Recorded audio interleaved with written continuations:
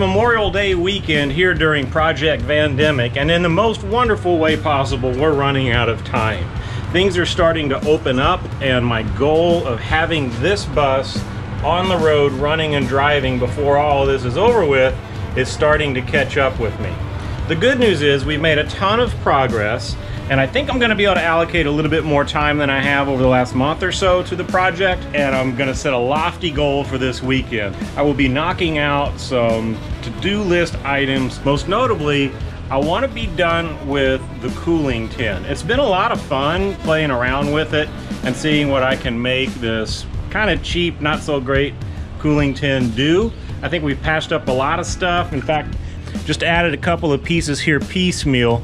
Yeah, that's a little ugly, but just to close up one final gap here. And the next thing is to put the engine back on the stand, flip it over, and actually fabricate some supplemental pieces of tin that are going to take the place of the heater boxes.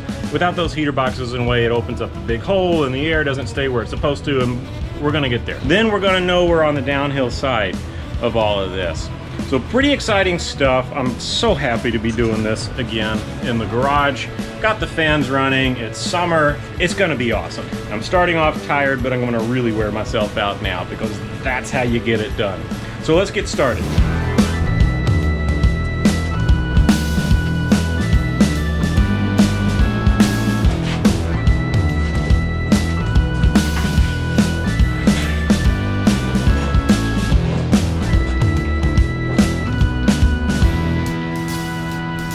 So yeah, that's going to be a thing.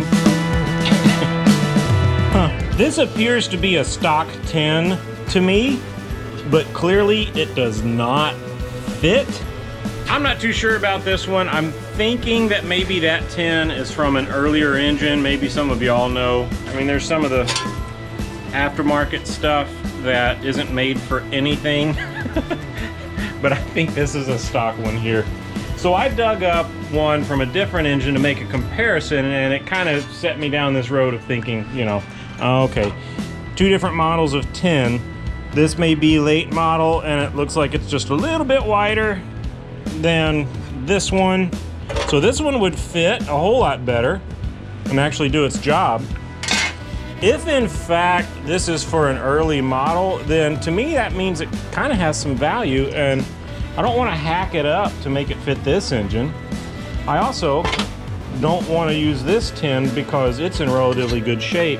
This will be for the rebuild. Right, so I've been putting stuff like this aside for a more serious engine in the probably not too distant future. So I'm going to save that one. But I did find this. This thing looks pretty used up. It's also the stock size for this engine, I think. This needs a lot of repair, even has some rust damage over here. I think this is an excellent candidate for replacing that tin, and maybe it can find a home where it's actually needed. So this is part of the project. Also, I have the J-tubes kind of mocked up here. They're gonna be a big part of what happens next, because I need something to take up this space. This is all cut out for the heater box, and all the air would escape here. I really want the air to keep going that way out the back of the engine. I need to close up this space, and some of y'all probably are aware there were some tins that were on the Type 181 or the Thing engines that used a gas heater and industrial engine. So there was a tin that kind of went from the head here to here and closed all of that off. Same thing over on this side. Went from here here, leaving space for the J-tubes. So I need to fabricate some of those. They're actually available, but I'm just gonna make some. I've made one set before, and I have my old templates for it. I just kind of had to figure it out as I went, but I did find some information online, so I printed that out, and I'm gonna make a set of templates based on those dimensions and compare them to my template that I used before and the situation that I'm in now, and probably do some kind of a composite thing of all three. So a little bit of fabrication to do. That's all cool. We're just gonna do a little more of this welding and fabricating sheet metal stuff before the next step.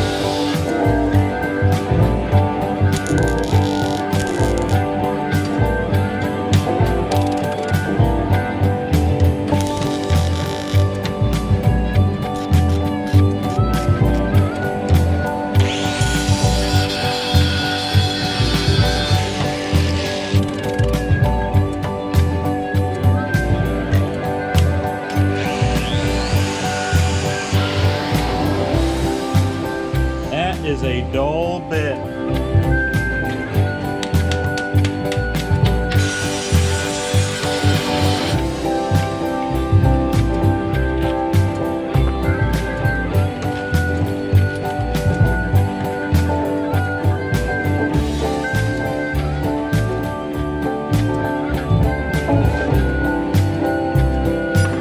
This looks awesome.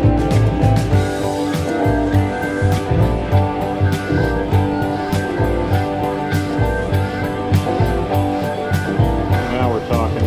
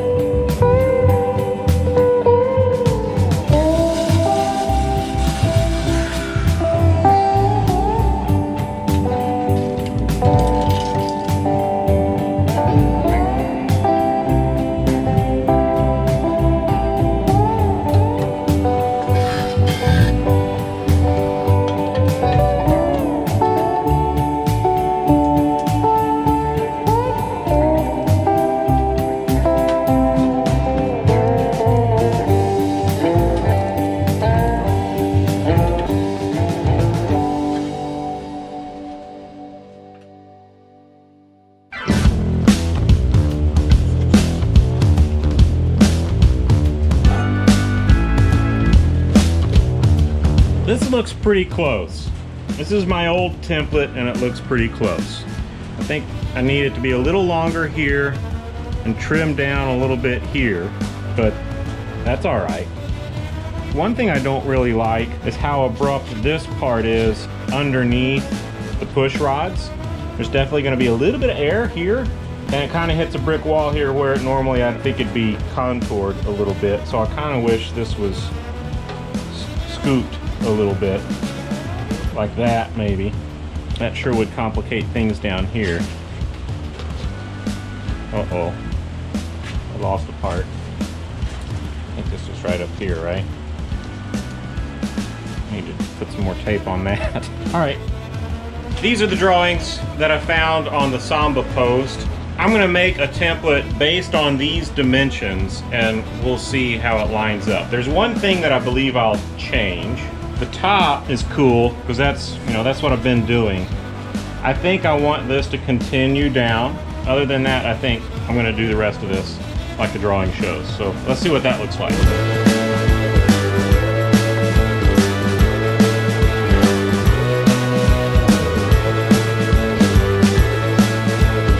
I kind of like that. I like that they got this angle in there. It's just by their drawing 5 millimeters, but I like that they got it in there.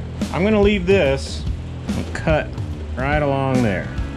And just wrap that down along with it. Might also put some way to fasten it here. So a little flap or something. And weld a nut on the other side of this where I could fasten it here. Let's go out on our own here, go out on a limb a little bit, see if we can make something that addresses a few concerns. Kind of like the look of that. This is my test tube, get it? So a lot of this will get trimmed off, but this, I think I'll join it all the way down to there. I'm gonna remake this with the extra parts there.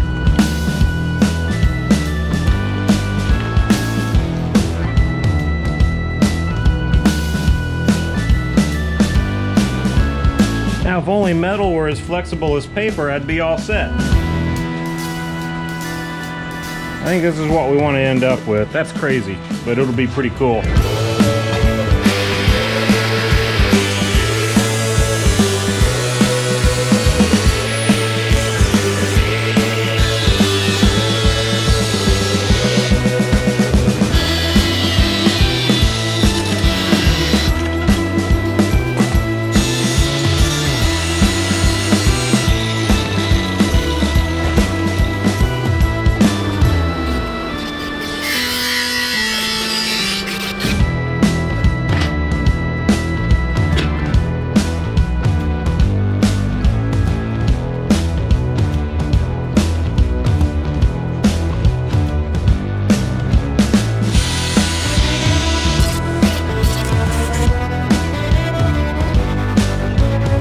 was okay with this. We're gonna fix that easy, but I should have done this pin first. Now I can't do that pin.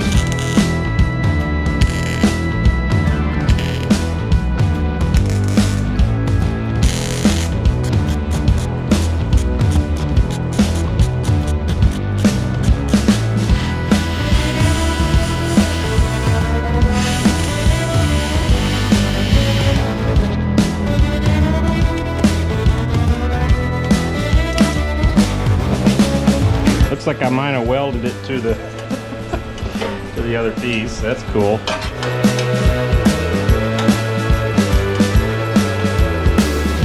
I think it's on pretty good.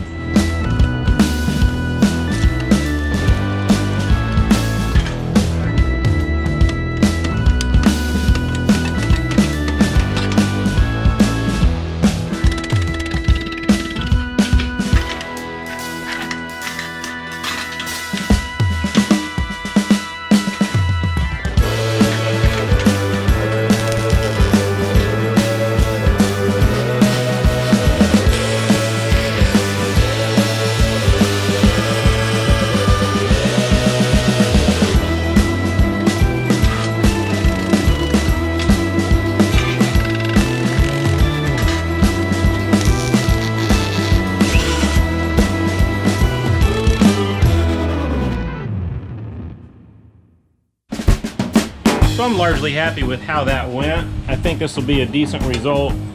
I don't like this very much. I think I'd rather put a fastener there, but I'm going to try it. The industrial ones supposedly don't have any way of fastening it down here, just through that pressure. So I'll try that. I like the approach. I think I want to do basically the same thing on the other side. I'll use that template that I found on the Samba, make a template based on those dimensions for a starting point, and then probably do basically the same thing over here. Modify it a little bit to give me a little bit of a slope on this angle, to give a little bit more room for air to come out in this area. Yeah, I'm splitting hairs, but this is fun, remember? This is all for fun. Gonna do the same thing there. Have a little bit of a repair. The mounting hole on the sheet metal that goes here is way too big, so I'm gonna patch in that piece of sheet metal right now, and then we'll be able to get started with the new template and see what we can get accomplished.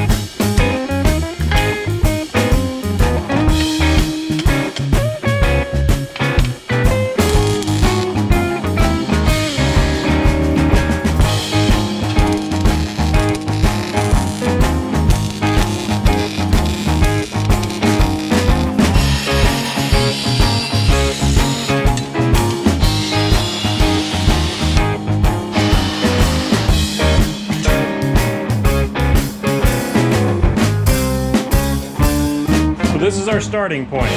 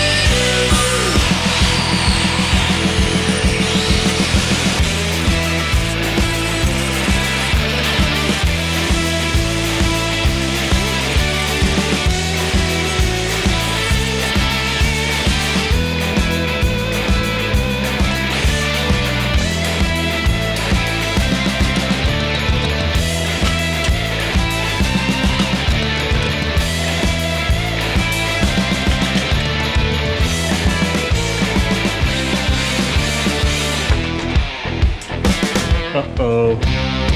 Oh, that's not good. Looks like when I drilled this hole, I poked a hole in the pushrod tube. That's bad. You can use another one of these here just to get the job done. You could pull the head off and replace all of them. I don't know. I'll have to figure out what I want to do there, but that is a no-go. I can't have a hole there.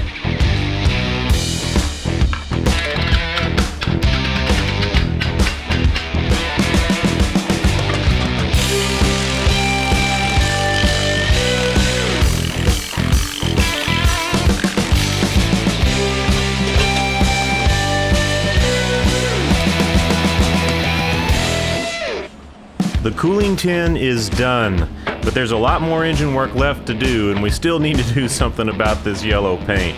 So subscribe now and we'll see you in the next video.